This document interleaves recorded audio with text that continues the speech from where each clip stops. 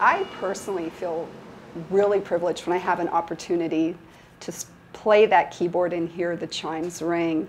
It's very exciting that we're coming up on the 100th anniversary of the chimes being a very integral part of the university. This is the original keyboard that we would have had. You can see some of the labeling. This is a keyboard in E flat. You can see some of the labeling of the keys. So we have D flat and E flat and F and G flat. You can see the labeling as we go up. And so again, reading the music, you would play each note.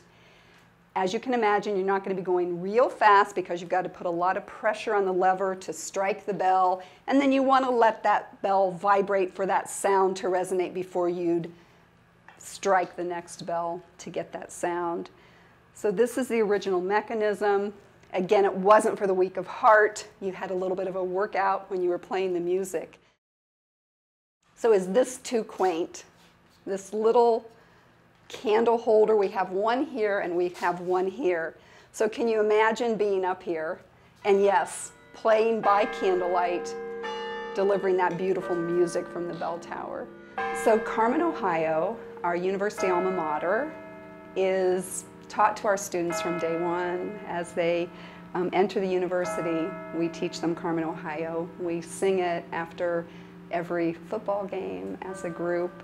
And so I do think it has very special meaning.